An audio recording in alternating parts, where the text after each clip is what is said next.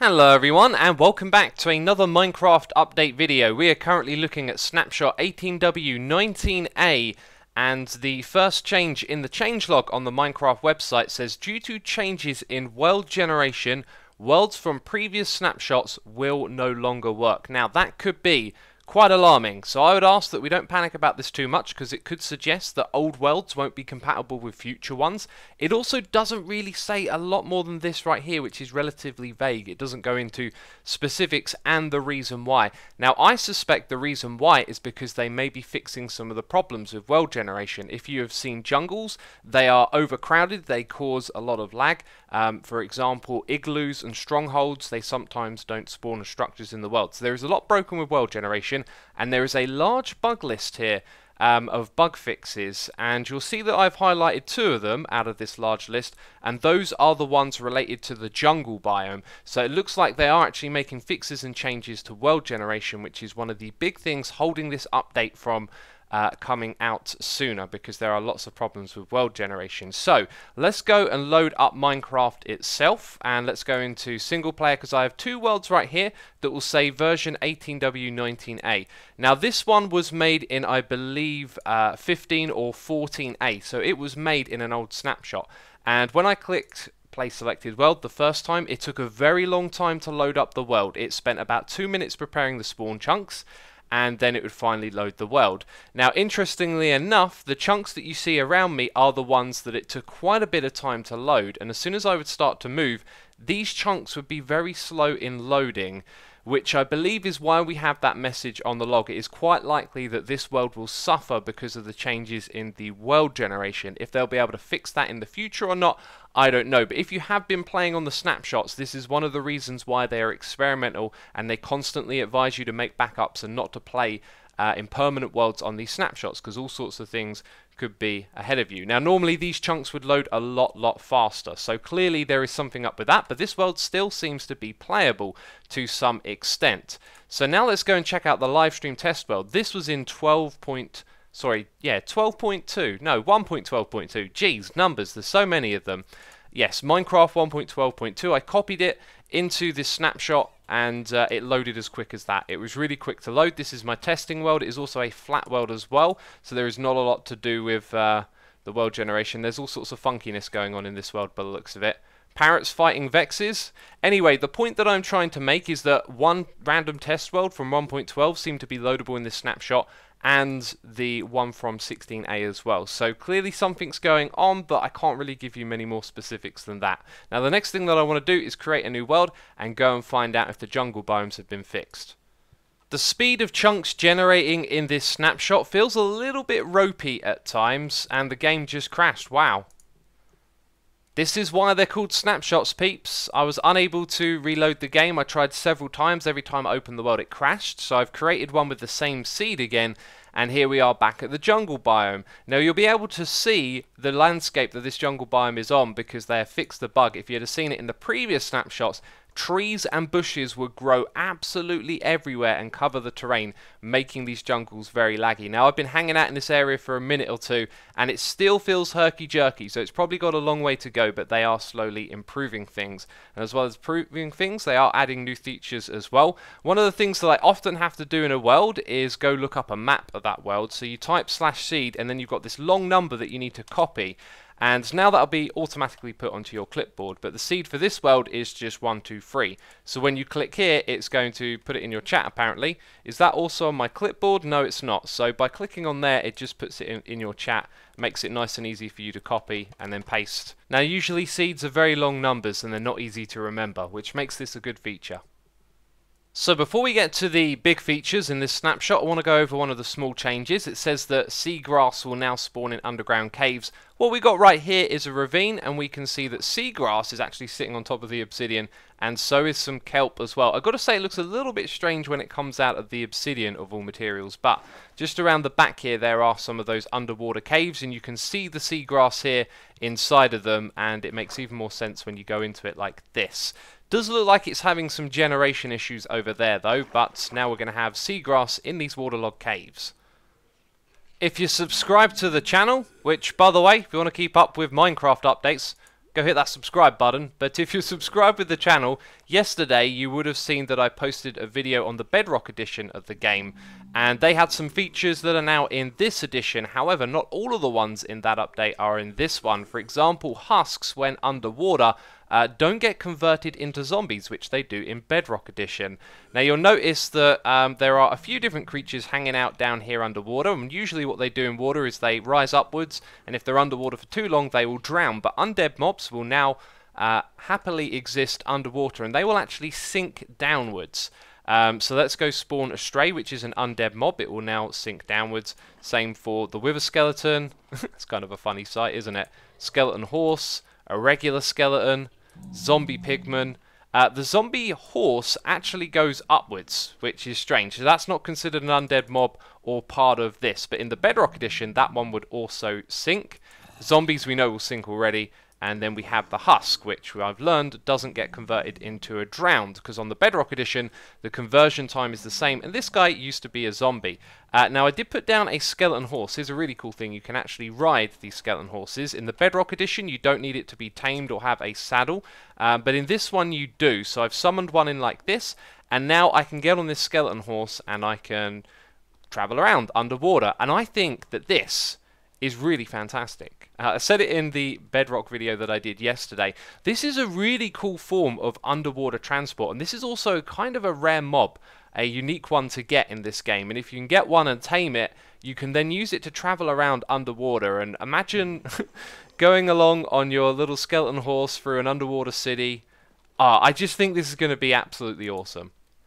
Okay, we're checking something else out here. Can you see the stray and the skeleton shooting at me? They don't do that in the Bedrock Edition. They actually attack you with melee damage, and that's something that was written in the changelog. So I've got a feeling those changes are going to come to this update as well, but they're just not in here today. So I am learning that resistance will affect drowning damage, as I'm taking none at all. That is resistance level 6, and I'm not taking any damage from all the water that is in my lungs right now. I find that kind of curious. So in the daytime, skeletons will burn up, and of course they're now going to head to the water, where they will sink and then live underwater, and so will the wither skeleton.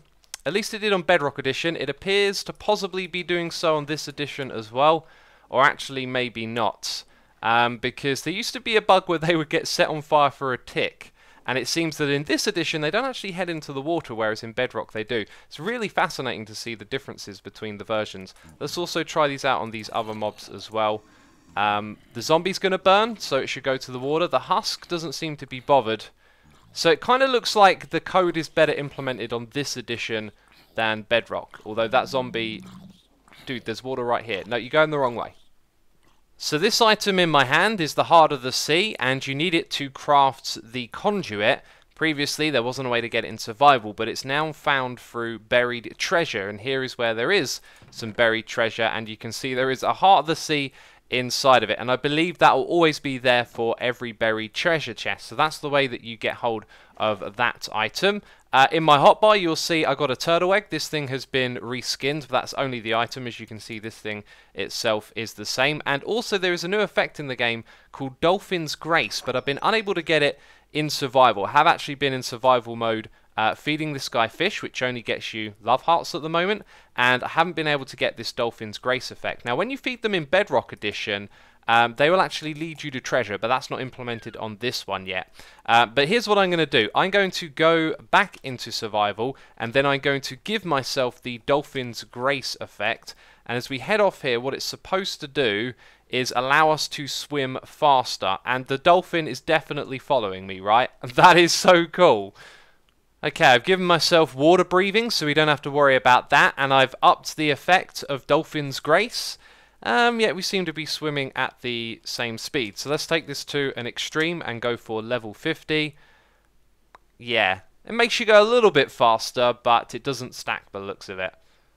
Let's have a looky here. In the changelog it says, updated biomes to have new fancy names. Now, we don't want to go exploring a world, pressing F3, trying to find every single biome. That would take a very long time. I had a little bit of an idea. If we looked at the world type buffet menu, that shows us all of the biomes in the game. Now it could be that they haven't updated the list that we're looking at, and I just scanned through here and I couldn't see any biome names that had changed. So I will scan through with you just in case you've got a keen eye and you spot the ones that have been changed. But as far as I know, all of those are the same. I found some clarification here on Reddit, updated biomes names that are notable, so there may be more added to this list. Extreme hills become mountains, forest hills are wooded hills, Mesa is badlands, mushroom islands and mushroom fields. I mean, you can read all of this, right?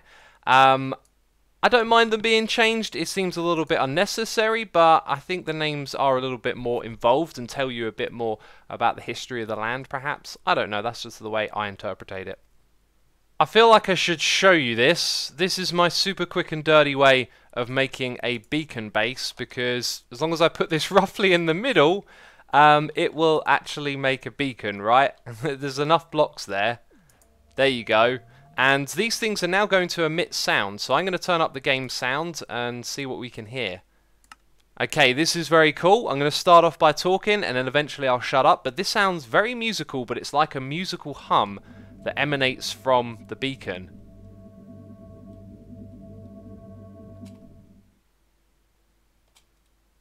Ah, and it seems to be from just the base of the beacon, or the beacon block itself. Yes, this appears to be coming from the beacon block itself, this hum, which is really cool. Now, supposedly, they've done the same thing with the Conduit, which is basically the beacon of the sea. So let's go and investigate that.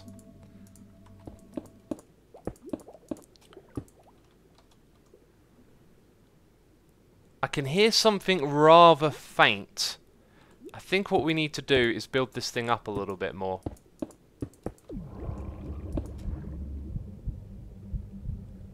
Oh, wow. It just kicked up a notch, didn't it? And then we kind of broke it by placing a block in the middle. Oh, wow, it's like a heartbeat. It's the heart of the ocean. Ooh, there's like a ticking sound as well. So the more blocks you place around the outside, the more the power of this thing increases. It's gotten a little bit creepier, I think. The sound design is fantastic. Man, this is absolutely awesome. I am loving this right here. I could listen to that all day.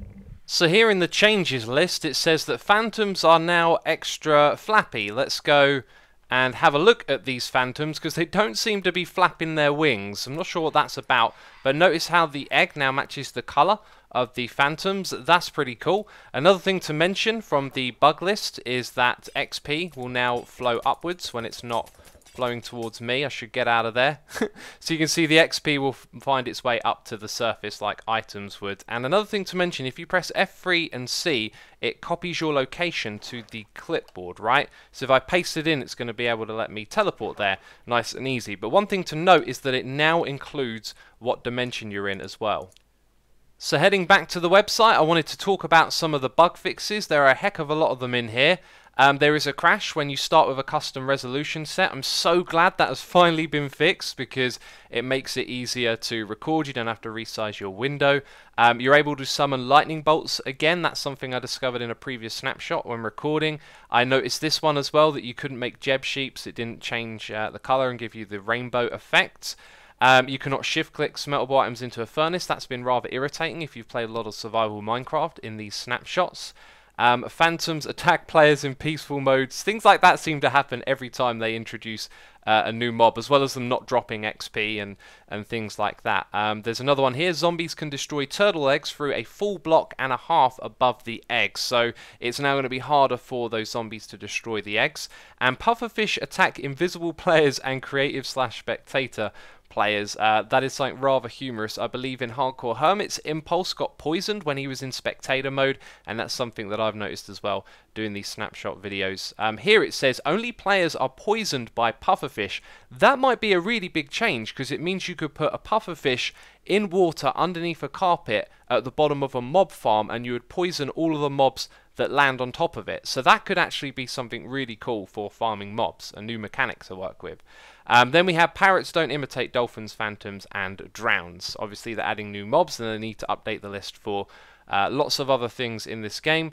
Mobs can spawn on regular ice. This is something that I noticed if you were flying out at night over to some frozen, ocean areas. You might see some mobs on the ice, and good to hear that that is a bug, and that's actually the last of it.